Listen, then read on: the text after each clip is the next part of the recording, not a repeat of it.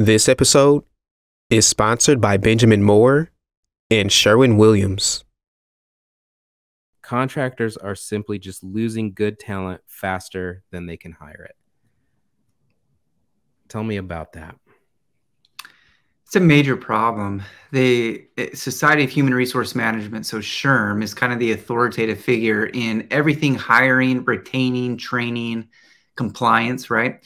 And they survey small businesses to kind of see what's happening in the workforce. And they're finding over 50% of new hires are leaving their current employer before their first anniversary. And then they stack rank it by industry.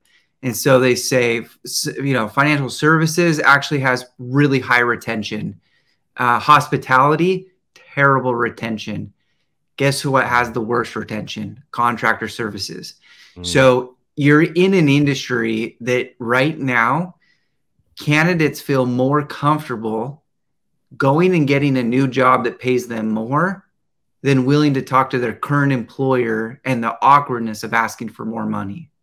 And that's unfortunate. If you have a really good person, what is it that set them up in their first year of employment with you that makes them feel more comfortable to go somewhere else? So I think that's a really important discussion. And we've worked with a lot of companies around this topic because we know who they are, because they keep coming back and posting the same job over and over again. And it's not because their company's growing, they're satisfying attrition. And it's a major problem. We don't like seeing that. We want to see growth. And growth can only happen when there's stability inside your company.